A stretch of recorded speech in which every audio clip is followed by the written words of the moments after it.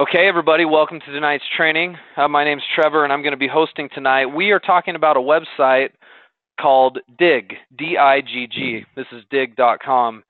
And this used to be, years ago, this used to be one of the premier spots online to submit content. We've been talking the last few weeks about submitting content to different places. We've talked about Reddit.com. We've talked about StumbleUpon.com. And Digg kind of falls in line with that. We'd call these places sort of like news aggregators. In other words, the idea behind this, and at the time when it was created clear back in 2004. So it's pretty old, right? At least in the digital world, it's old. So this was created in 2004. The idea behind this, and it was one of the unique ideas at the time, it was like, let's create a website that you can submit content to, that users have the right to vote for that content to say whether or not they like it or not. Okay, this was revolutionary at the time, right?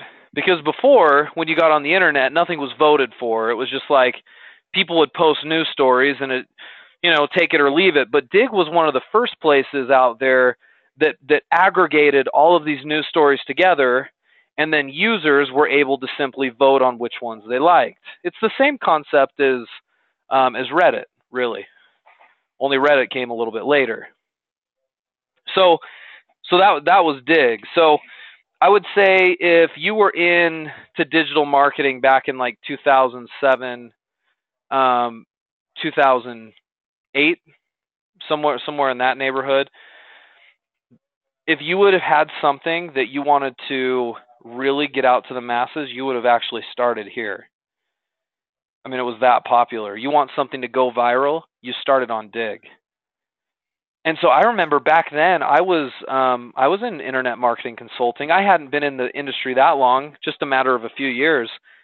But I remember several of my colleagues touted this as being just the best place ever to submit your content.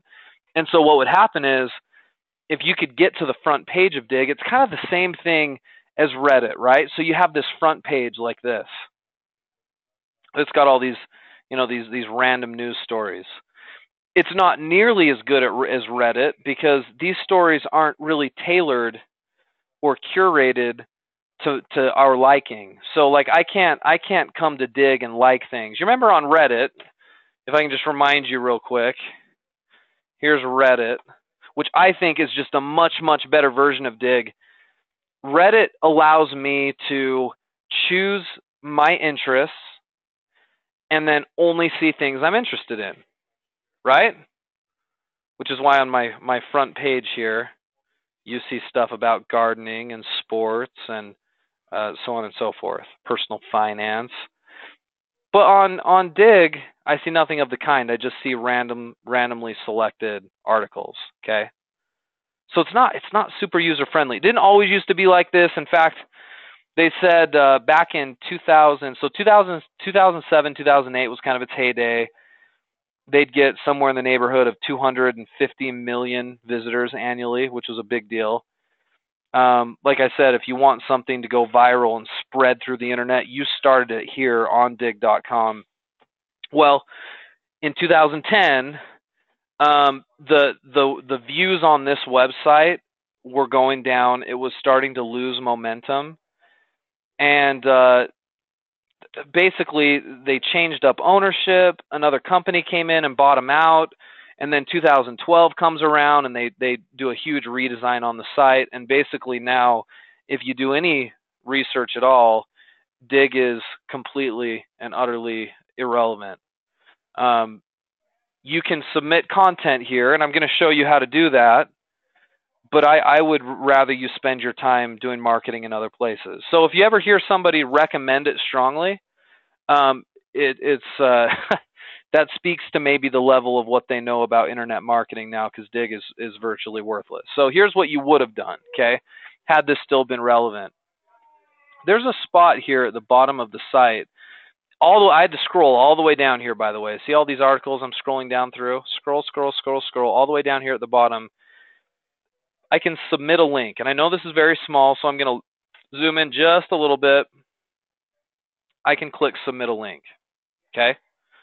If I click submit a link, it gives me this very, very basic submit a link to Digg. Okay. So let's say I want to submit one of my websites. So I'm going to submit financialnut.com. Okay. So I'm going to submit here. I'm going to hit submit. And all it says is thanks for submitting financialnut.com. Now, what happens to the content at this point? I don't really know. I think it actually goes to some of their editors. So Digg at one point was like this big company. They're still based out of somewhere in New York City, but they're down to like 25 employees now. So it's not a big company anymore at all. In their heyday, you guys will find this interesting. In their heyday, this back in 2007, 2008, they were in talks with Google. Google wanted to buy Digg because it was very popular, and they felt like they could buy it up and grow it, and so they were in talks with selling their business, Digg.com, to Google for somewhere in the neighborhood of $200 million. And anyway, nobody knows the real details about what happened in those talks, but they didn't make a deal. That was kind of where it left. Nobody made a deal, and they both went their separate ways. And then recently, I think this was back in like 2012, 2013, when they sold it, it sold for somewhere in the neighborhood of like 15 million, which, to us, right, that's a lot of money, of course. But when just years ago you were worth in the neighborhood of 200 million, that tells you what happened to your website and your business. It's kind of a dying breed. So now, it used to be cool. You used to be able to submit content, and it used to matter, and people would see it.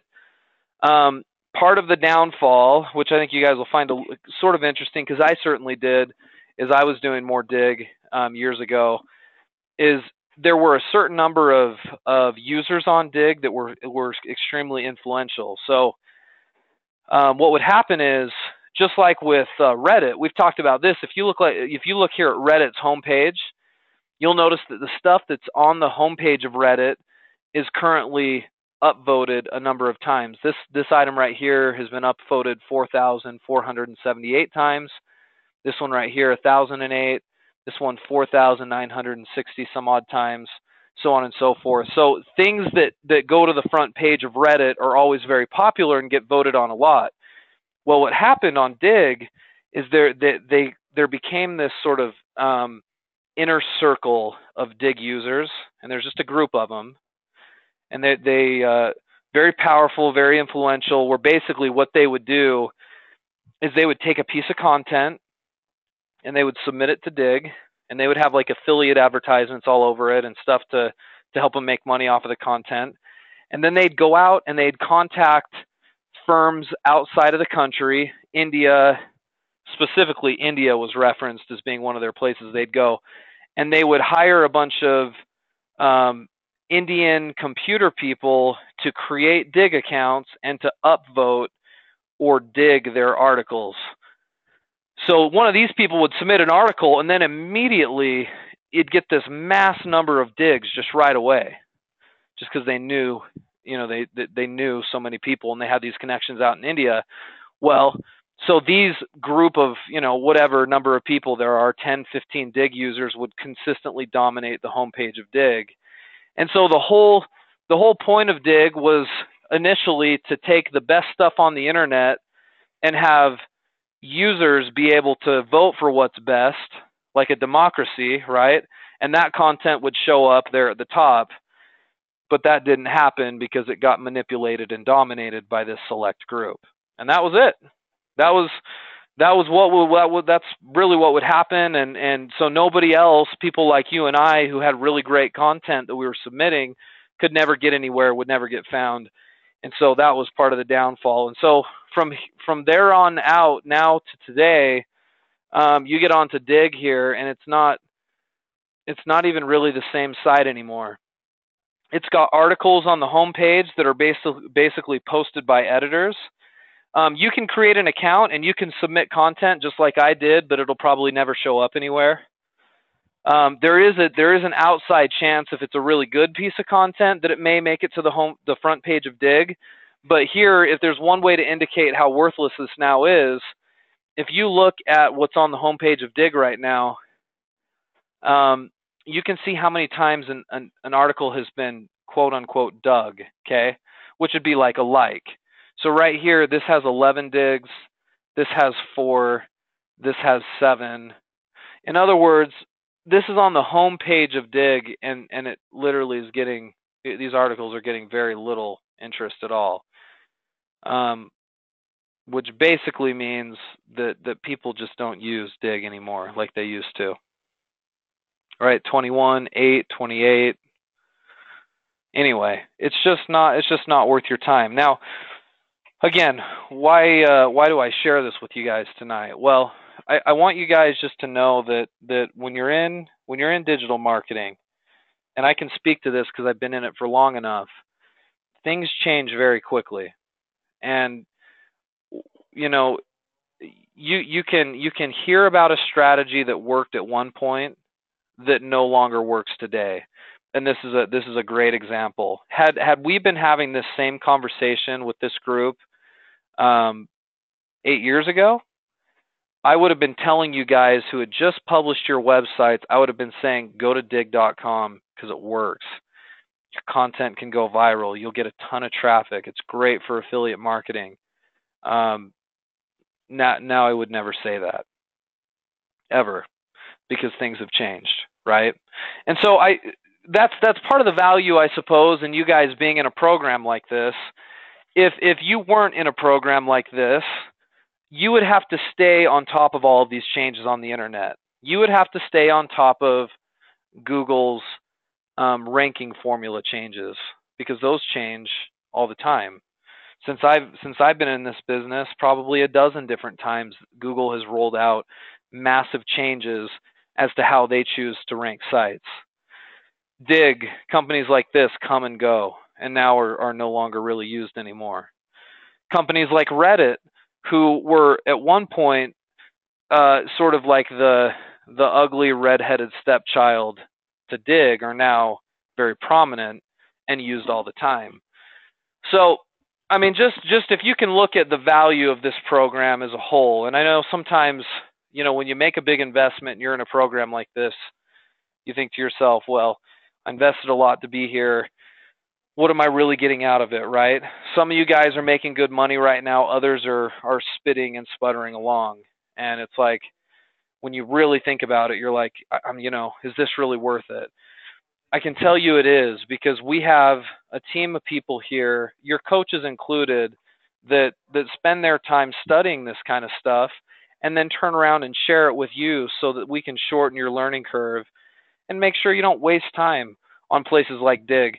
I was actually online looking at some stuff recently, just kind of looking at what's out there about Digg, and I was finding places that actually recommended it still, talking about how it's a good resource and it's a great place to submit your content. And it's like, well, no, it's not. And why are you still sharing that, right? So, I mean, our goal here is in this coaching program, especially in these marketing trainings, is I hope just to shorten all of your guys' learning curves a little bit, and not only tell you the things to do, but we want to share with you some things to avoid. And so we feel like this really fits into that category.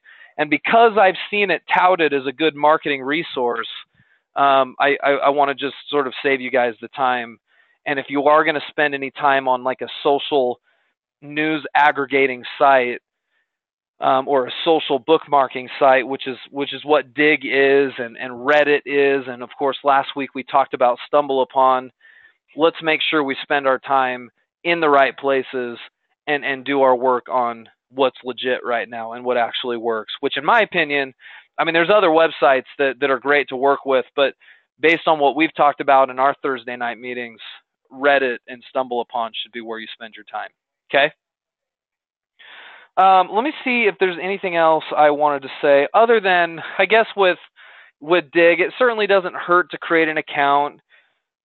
If you've got a really great piece of content that you've worked really hard on, can you go and submit it to Digg?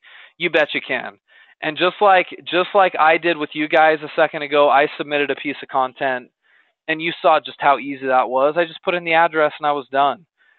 So feel comfortable doing that, but don't spend much more time on it.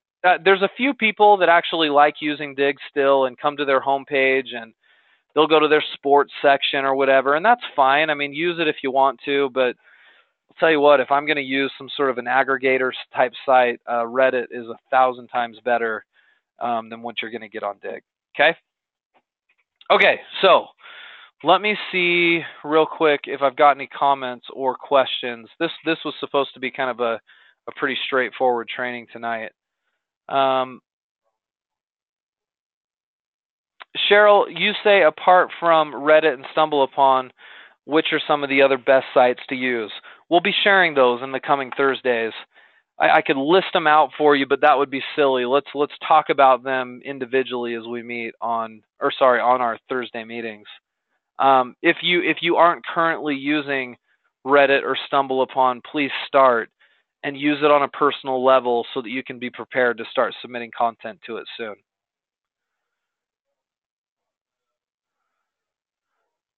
That's an interesting question, Oliver. Who prevents the same takeover by influential users in Reddit?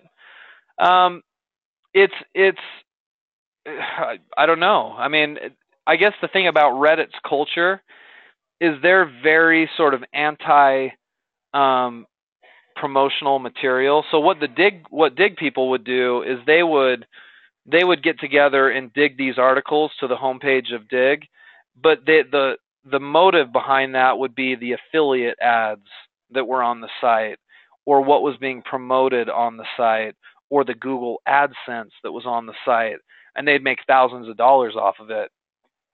Reddit is different because they're very, very careful about people submitting content with the express purpose of just making money off of that content. So the community as a whole doesn't like it, first of all. Second, the thing that's nice about Reddit is I suppose you could create your own conglomerate of other Redditors that would upvote your content. That's possible, but it's harder to get away with. They've got some safeguards in place to make it to where it's not the same. That's why when I was telling you earlier, if you want to look legit in the Reddit community, you actually have to get in there and use it and be part of these different subreddits. Or else, if you get in there and just start immediately upvoting stuff like crazy and you haven't even been using Reddit, you could get your account suspended. It's just that they won't put up with it. So it's better done. There's safeguards in place here where it won't have the same sort of takeover like it did before.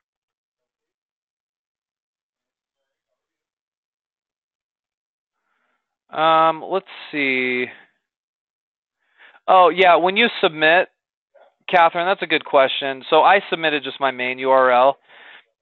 That's probably not the best thing to do. Submit your best piece of content. So if you're going to submit something to Digg, and you come down all the way down here to the bottom, and you click submit a link, you want to submit something that's really sort of impressive. And I would argue the same thing. Use Digg just a little bit so it doesn't look like you're just signing up to submit content.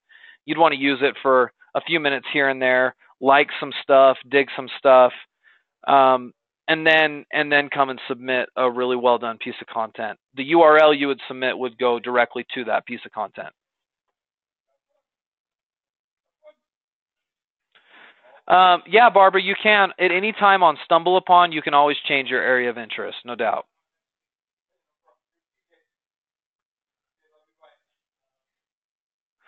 Michael, I've got some trainings on it. If you're interested in learning about Reddit or StumbleUpon, we've got some trainings online. In fact, I think I've showed you guys this before.